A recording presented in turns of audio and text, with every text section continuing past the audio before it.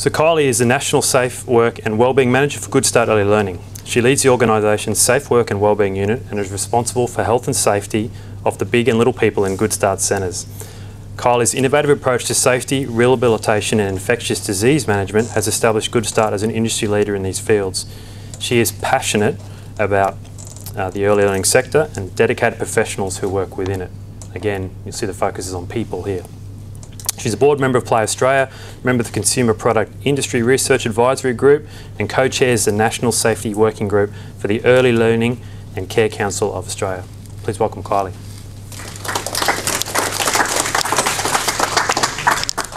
How does this work? Could all go terribly wrong with technology. Good. Thank you. I also have a tendency towards jazz hands, so apologies if I knock anything over on you. I just wanted to acknowledge the traditional owners of the land on which we meet on today. I want to pay my respects to their elders, past, present and future, and also recognise their families who lived, worked and played on this land. I also really want to recognise the dedicated professionals in the room here today. You have one of the most important jobs in society right now. You're shaping and educating and guiding the future leaders of the country. And that's a pretty amazing thing when you reflect on what you do. I'd also, as part of my session today, I'd like to give you some insights into what we've been doing at Goodstart Early Learning over the last couple of years. And our real focus on, as Matt touched on, that safety, health and wellbeing of our people, because without our people, our centres can't run. There's some things that I've learned about early learning, and when I think about my own career, when I left school, I went into childcare. It seemed like a great job for an 18-year-old woman who wanted to work with young children.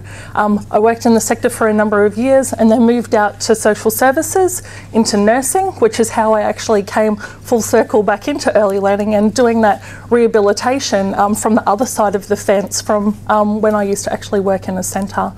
There were three things that I found coming back 20 years later into early learning that never really changed. One of them was that we always put children and families first, and that's a really inherent part of what we do. But what happens when, to us as, don't touch that, what happens to educators? How do they care for themselves? What emphasis do they put on their well-being? How do they look after their mental health? You know, the job that we do can be really challenging. Sometimes we see things that other people don't see when it comes to child protection, dealing with children who have epilepsy, anaphylaxis. It's a really, really stressful position. So thinking about how we actually have that self-care piece. The resources that are in our centres are not always designed for big people. And they're not designed for comfort. And I'm pretty confident nearly every person in this room can recall trying to jam themselves onto one of those tiny little children's chairs. Okay, they're not made for the wider bottom folk. They're actually weight rated for about 30 kilograms. So I probably couldn't tell you the last time I weighed 30 kilograms. I'm pretty confident a lot of our workforce couldn't either. They're not designed for us to sit on.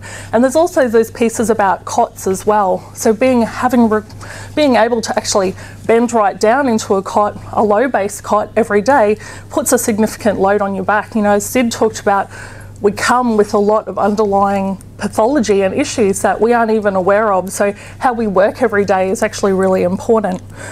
And there's a lot of, the risk of injury in our sector is actually quite real. Okay, so when you're sitting and reading with children and another little friend comes along really excited to share a story with you and jumps on your back. Or you've got somebody who's not having the greatest start to the day and you're trying to grapple with their parent as they hand them over at drop-off time. Those things actually impact really heavily on our educators. So there's also the cost aspect around what injuries cost us as a sector. all of you would go through the assessment and rating process. So the injuries that occur to our staff actually impact on the quality of care that we provide for children and families. So if you've got an educator who's been injured and they may not be able to be at work, what does that mean for care of the children in the room on that day? It means you have to shuffle around your routines and your rosters. It means that you might have to get in a casual staff member to support and cover.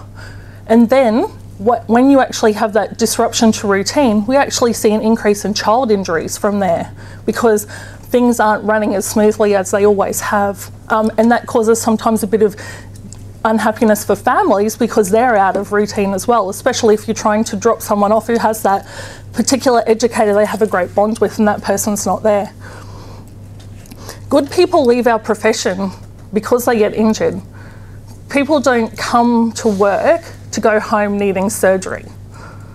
Okay, so we want to try and retain educators in the business in our businesses for as long as we can, because it's great to have that knowledge that someone who's maybe worked in our sector for 40 or 50 years, what they can actually bring in terms of experience, especially around guiding people who are just leaving school and coming into our profession.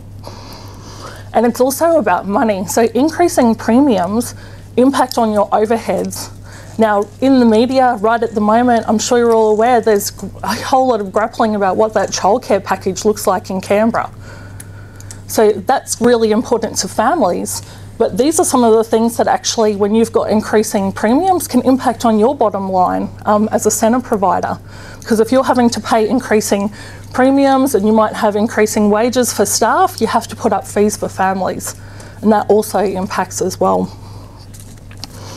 So I want to talk a little bit about some of the changes we made at Goodstart, which we started on our journey around 4 years ago. We started to look at how our people were getting injured. So we were recording something like, and we have 650 centres around the country, we're recording around something like 200 to 250 injuries a month for our people. That's quite a significant amount. And we started to go, what's going on here? What's actually happening to people? And we took a step back and had a look at our data, and we used some of that information that Matt had up earlier around on WorkCover Connect. Where were our injuries coming from? And it was things like lifting children and equipment. It was tripping over things in the classrooms, slipping over on wet floors in the bathrooms. It was slipping over on food on the floor, Vegemite sandwiches. That can take you a long way.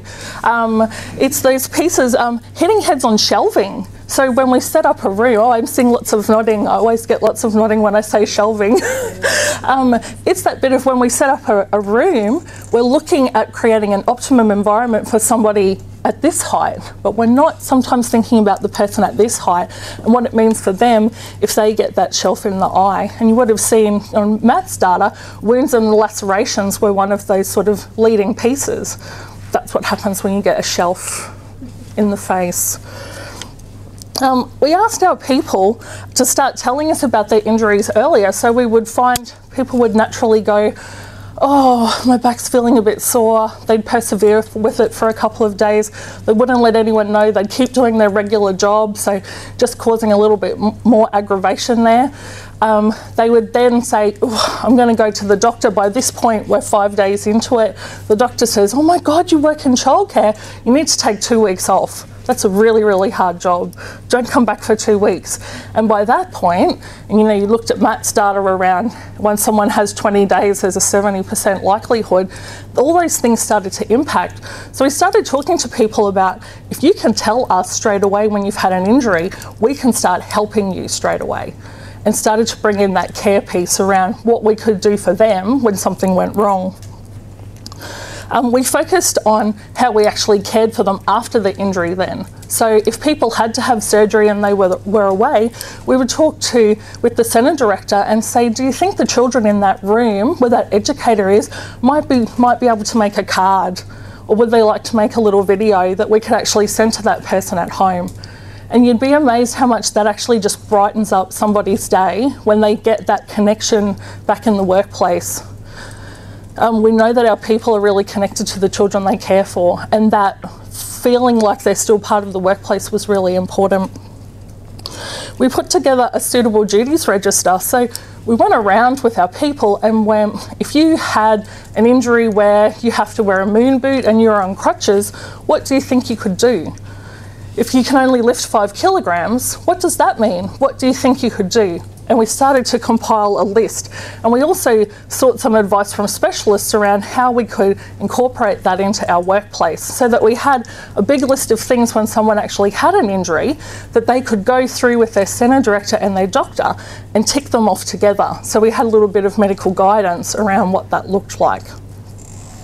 And WorkCover Queensland, if you're looking for some help with that, on the webpage on their website under Childcare, they've actually got a list of suitable duties that you could print out and use at your centre. We started to invest in our people. So when we looked at what people were telling us, we went, okay, cots are actually causing quite a problem.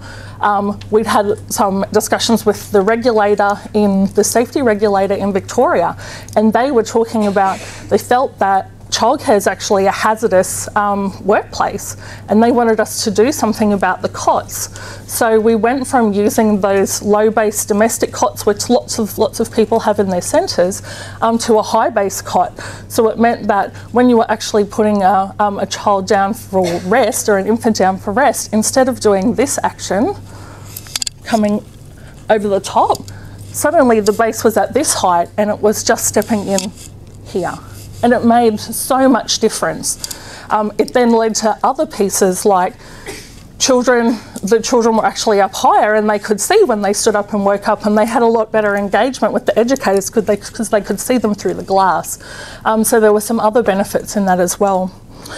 We began installing nappy change steps. So for people who work in that 18 months to 2.5 years, some of those children are quite hefty to lift, and especially if you're having to lift them all the time, can be quite difficult. So we started putting in nappy change steps.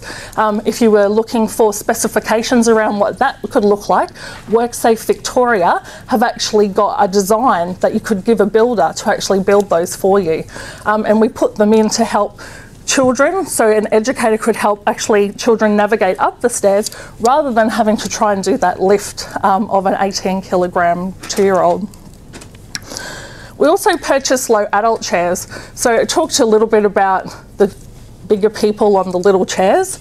We looked at what could that look like, and there'd been a design phase already happening over a couple of years, and we've got low adult chairs, so nice wider bottoms, so much more comfortable to sit on, but allowing educators to actually sit at the height of children. So if you had children interacting at a low table, educators could sit down and do that as well, but without the risk of the little plastic chair collapsing underneath them, because that does actually happen, and we've had that happen previously in our centres. We made people a priority. So those first 48 hours after an injury, we really honed in on what do we need to do better to make this a really great experience for us, but also for our people, and how can we best support our centre directors as well. As soon as someone got injured, we made sure that they also got first aid. So we're really great at providing first aid to children. Everyone's straight in there, first aid kits out. But what we found when it came to our adults, people didn't offer the same type of support. They just assumed because they were an adult they were going to be able to look after themselves. But that was actually a really important part of making sure someone was okay. And I'm sure Scott will touch on the importance of providing that type of care after an injury. We made sure we tried to organise doctors for people and support that connection where we could, so that they got into a doctor straight away to get some support. And we would ring ahead to the doctor to tell them that someone was coming, this was the type of work that they were doing, and here's what we could do to support them from an alternative duties perspective. We always had a copy of the suitable duties ready to go, and we talked to our people about it so they actually knew and expected that. Because sometimes our people also are in that mindset of, if I've had an injury, there's absolutely nothing I can actually do at the centre. But when we looked at it, there's lots of things that people can do. And it's about breaking it down into small pieces and making sure that that register actually talks to those small pieces. So if your plan comes back, medical certificate comes back from the doctor and says you can only lift 5 kilograms, I'm pretty sure lots of you, like we were going, what does that actually mean? And then we started to look at things like, well, 5 kilograms is 2 A4 reams of paper. And if I lift that up and feel it, I kind of get a bit of an idea for how much I'm able to lift. And we started to look at things like, if you can only lift 5 kilograms, then how about you can do reading with the children, you can do supervision, you've got programming time. Let's look at, you can still set up things like puzzles in the indoor area without having to go out and lift the outdoor equipment. So it just changed the way we looked at it to being glass half full rather than glass half empty. We made sure that we let WorkCover Queensland know straight away, because they can actually start that process around gathering information and trying to decide whether the claim was or wasn't work-related. It's really easy when you know people, or sometimes if you have a difficult working relationship, to go, that did not happen at work. There's no way that happened here, and I'm going to fight that for the next 3 months. And that actually just consumes the whole process, and it stops being about your relationship with your staff member and starts being about the fighting and the arguing, and that actually leads to people staying off longer, and then generally plays out into things like, I can't come back and work at that centre anymore, I think I've got anxiety or depression from this whole situation, and it turns into something much bigger than it needed to be. And always supporting return to work, so we never budge on that. If someone has a workplace injury, there is something for someone to do, and making it meaningful so they feel connected and part of the centre. If it means being on administration and greeting parents in the morning, and if they can't be there for the whole day, working around, maybe that is the right thing to do so they can keep connected with families and children, but finding something that's actually meaningful for people that they can do through the day.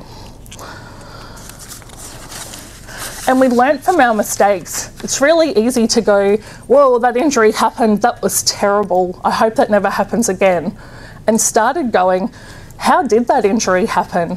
What's going on in the playground? The AstroTurf's actually ripped. There's a big lump underneath the bark or underneath our outdoor area, and started doing things about it to actually fix them. So trying to work with our people to look at the environment and start to identify some of those hazards there before they turned into an injury. We trained people in the things that they didn't understand or didn't know how to do well, and we learnt what was going wrong from that data, as I talked about before. So how writing a little sheet up about what to think about when you put up shelving in your centre, things to remember, right down to what's the weight a shelf will hold, because I'm sure you will have all seen the smiley face shelves where they've got too much things on them and they're just a little bit overloaded. Yep, trying to work through some of those as well from a safety perspective so that the shelf doesn't actually collapse at some point in time and land on someone's head. We are specialists for help. So people like these guys that are here today, and talk to WorkCover about, can they guide us in the direction of who could help us if we're grappling with a safety issue. There's great resources out there if you're a single provider or you have just a handful of centres. Early Childhood Australia has a great range of online resources that you can also look to get some additional support. And there's no reason why you can't reach out to larger providers like Goodstart, and we're very happy to try and provide you with some guidance and support as well if you need a helping hand, because that's important to us as well. When we talk about what premiums look like, we're all in it together, and everything that each of us does impacts on how much we pay as well. So it's really important as a sector we come together to help each other. And we made safety a priority over everything else. So the standard, we set that piece about the standard you walk past is the standard you accept. So if you walked past that puddle on the floor and you didn't put a sign up to say slippery, or you didn't go and get a mop, what are you actually saying? You're telling people that it's all right for that to be there, and especially if you're a centre director or an area manager or have one of those leadership roles, you're setting the tone for what your centre looks like and what your people expect. So making sure that everybody understood that was a really key part for us. we found that in the education and early learning sector, people really liked, we're creative, innovative people, and how we trained people in safety was really quite tricky, because that technical jargon, you know what, it doesn't make sense. Sometimes it doesn't make sense to safety professionals. So it's about how we broke that down. We actually came up with an activity that we called I Spy. So I Spy was about helping people look at their work environment, identify hazards or issues that were in it, come up with what ways they thought people would hurt themselves, and then talk about what they would put in place to make it better if it was their centre. We had some really amazing centres who took photos and owned what was in there and said, look, this is what I found today. So this is a picture from one of our centres, and I'm pretty sure you've all been in the prep room that might look like this at some point in time. So we actually broke it down and went, what do you see wrong in this picture? So for you as the audience looking at this, what's one of the things you can see wrong here? Boxes Yeah, boxes and the clutter on the floor. Yep, tripping hazards. What else? Pardon? The ladder's not secure. Yeah, definitely. It's very tall. It is really tall, yeah. And we have lots of injuries in our sector, but also in our centres, where people get up on those really high ladders and they fall off. And sometimes we have a tendency not to use ladders at all.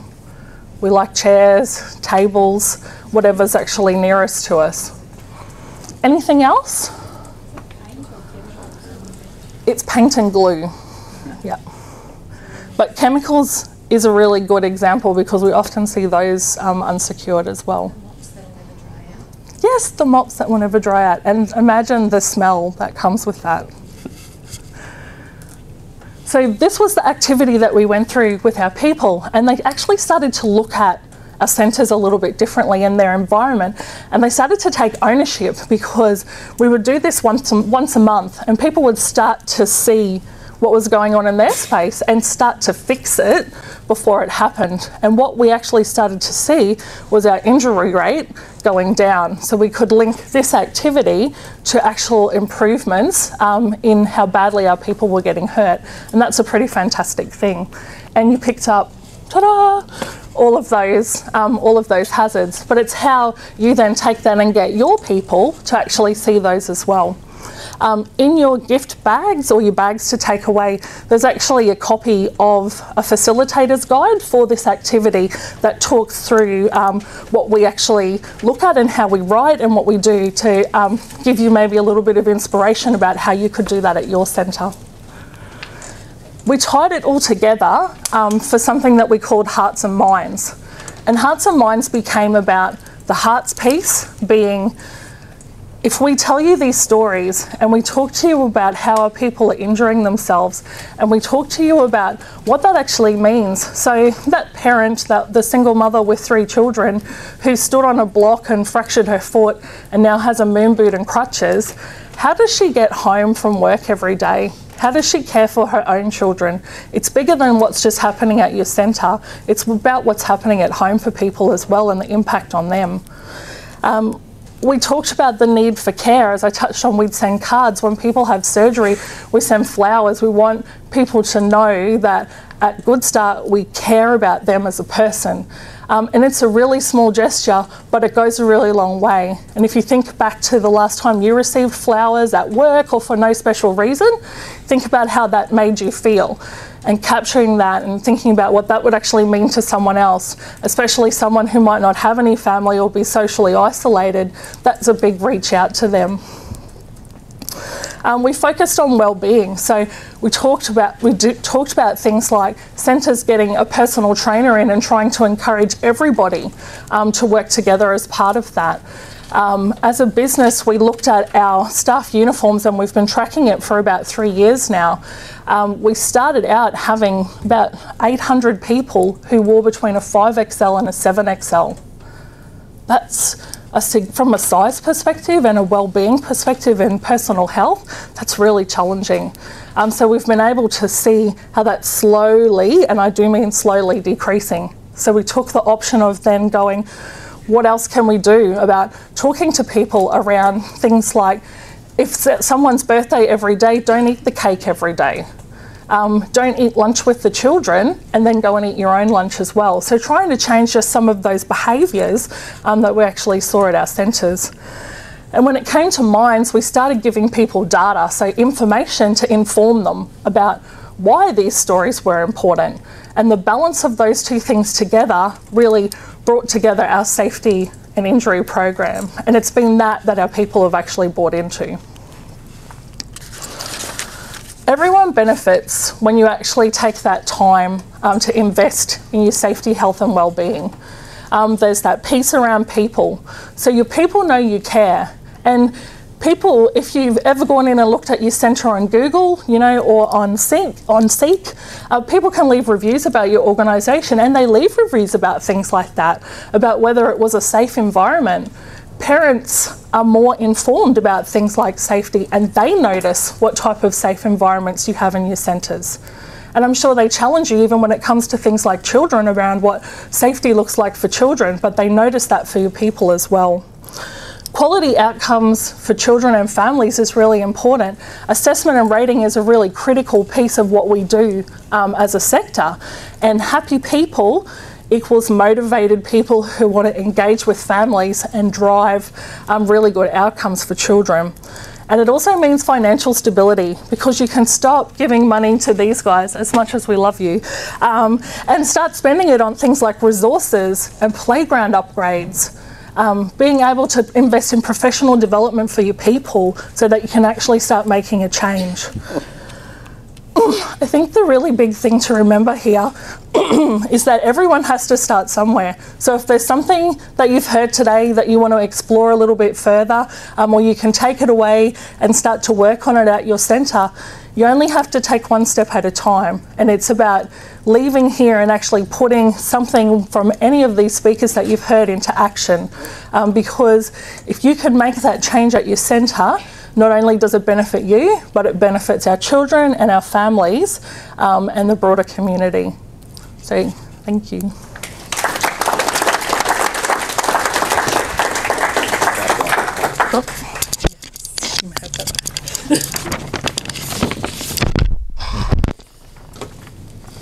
That was fantastic. Having worked with Kylie over a number of years now, the passion that she has for this industry and making change and getting better outcomes for everyone is probably clear to see. And I think the thing that is, even though they're a very large organisation,